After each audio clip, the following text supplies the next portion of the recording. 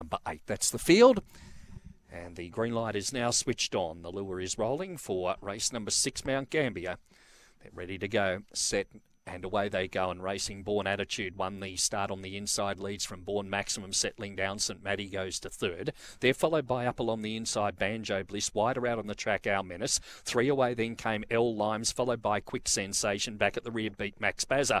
Off the back Born Attitude, running on St Maddie on the outside. They straighten together. It's St Maddie going to the lead, and St Maddie scores a length in second placing Born Attitude. Third Our Menace. Fourth went to Banjo Bliss. In behind them then to pull up were Born Maximum. L Limes well back out of it, beat Max Bazza back towards the rear of the field. 23 and 30 the race time recorded there approximately, and the winner will be number 3 St Maddie. Ford trainer Dean Fennell makes the race to race double for Dean, with the win in the previous to Perseverance. Second to 1 Born Attitude, and third goes to 7 Our Menace. 3:17, race time 23 and 30.